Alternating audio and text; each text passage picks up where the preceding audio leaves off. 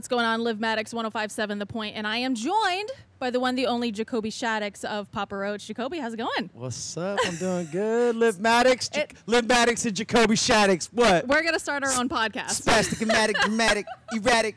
Yeah, dude. I'm good. Things good with you? Good. So good. I can't believe it's been a year since you were here in St. Louis last. Yes. For the redo. For Point Fest 2.0 of 2022. And that one was sick. That was like phenomenal moment, honestly. It was. Like, definitely, you know, it's good to be back. I'll just say We're that. so glad to have you back. Okay, so this is night one of tour with Spiritbox and Shinedown. Yes. How pumped are you right now? I am like over the moon stoked about it. It's awesome.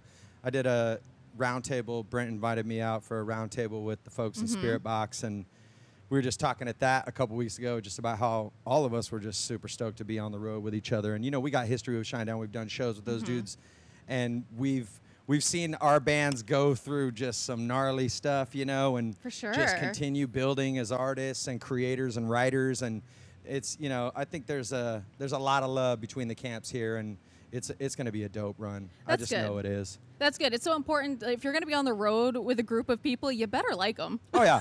Yeah, totally. I mean, it makes for a fun tour, you know, because it's like when the camps are getting along and everybody's vibing, it's like post-show, like we got that kicking spot. People be hanging out tonight, you know, and plus I got some friends coming down tonight, which is cool too. Hadn't seen in a minute, so it's gonna be a vibe here in St. Louis. We coming to bring the ruckus. I love it. I love it. Now, I know recently in an interview you were talking about how you feel like Papa Roach, Korn, Deftones are like the next generation's Metallica. Oh, absolutely, man. I mean, Shinedown's in that as well. You know what I'm saying? For sure.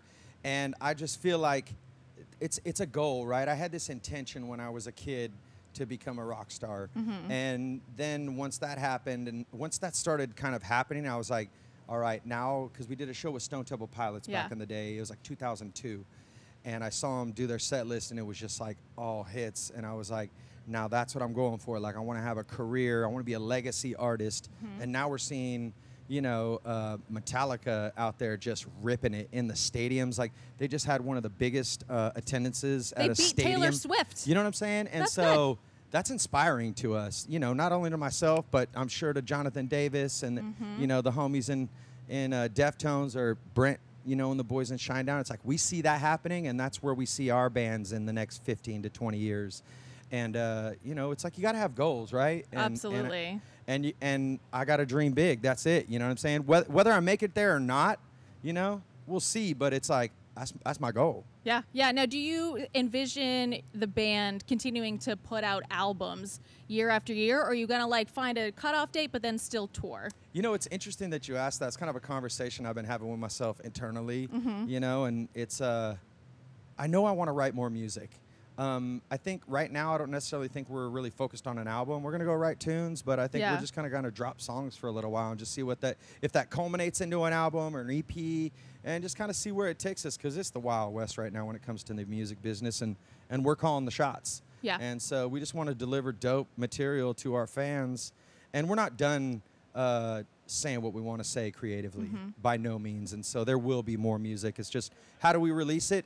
I think that's going to be kind of an adventure for all of us, you know, whether it's successful or not, we'll see. Yeah, you know, and it's a weird time in music too, because it's so singles driven, and people will, you know, go to Spotify and download one song here, one song there. Like the album, sure, like vinyl is huge right now, but I think it creates something different to consider when you're creating music. Well, I think it's trippy because it's almost like it's full circle now, because back in the 50s, right, it was like they were just dropping singles, just dropping records, get out there on the road and tour, and really we write music to inspire people to come and see us live, right? This stage is where rock and roll truly lives. And so if we can go write another banger that inspires the people to come back and come be part of what we're doing again, mission accomplished, you know? And, but I mean, yeah, like you say, it is an interesting time in music, but it's like, it's interesting, but it's exciting in a way. It's not like, oh, woe is me, oh, snap, like, what are we going to do? It's like, oh, man, we got the bull by the horns and the bull's following. Let's go. Yeah, you're there to figure it out. You're blazing the trail. We're for running that. the show, baby. Let's go.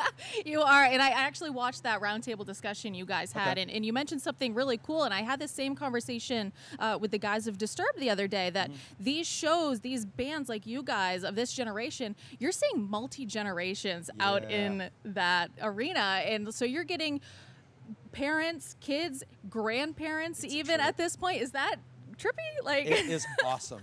I mean, it's like your attendance goes up, right? Because all Sure. of a sudden it's like, you know, somebody my age in their 40s was like, oh, I grew up listening to P. Roach. Their kids love it, and then somehow mom loves the band too. Yeah. You know, it's a beautiful thing, especially when we look out at the audience and we just see packed houses. That's what we came for, you know? And we're going to throw it down for the people of St. Louis tonight. Please believe.